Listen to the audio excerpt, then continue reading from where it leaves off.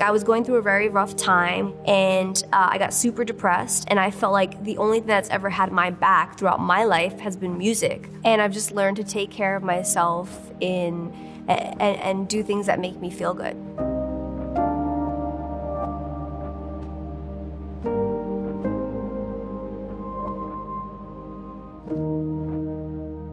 When I first came to LA, I had so many expectations and I wanted things to come out a certain way. Somebody told me that I should have no expectations. And I started doing that, whereas instead of building up this whole story of how a relationship's gonna play out or a work deal or whatever, I just go into it more open, and I'm just more chill now about how the outcome is gonna be. So that's helped me a lot, because if something doesn't work out the way that I want, I don't have such a crazy breakdown, and it doesn't affect me for a week straight emotionally. You know, my mental illness or issues, whatever you want to call it, I think it's really helped me come to this place in my life. And I think it's just made me a very insightful person, and I want to know about people in the world. And I think me having a lot of highs and lows has really taught me a lot about patience and people, and has been able to make me a better artist.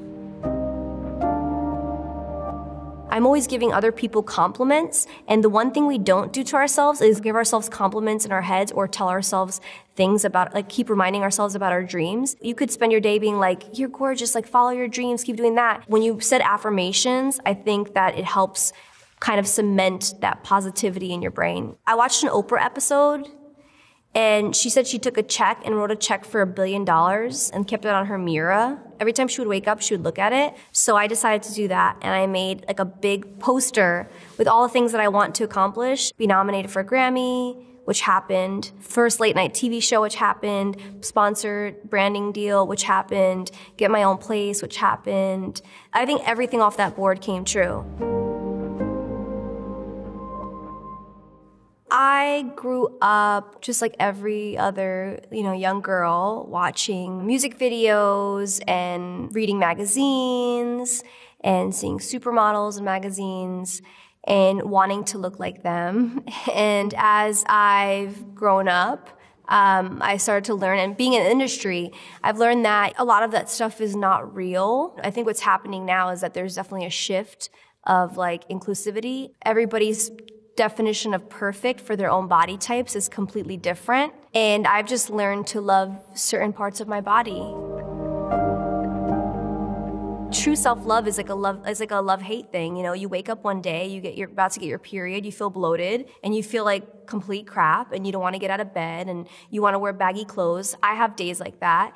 And then I have days where I feel awesome. Ever since I hit 30, I think it's been an ongoing process, but you start becoming unapologetic about who you are, and you start accepting certain things about yourself, and you start loving your body more. I think that it's just been a journey of working on self-love and understanding that you're not going to always feel 100% every day. And that's what it makes it okay. Because if you try to run away from the bad feelings, it kind of magnifies it. If you just tell yourself listen, it's one of those days, and you move on.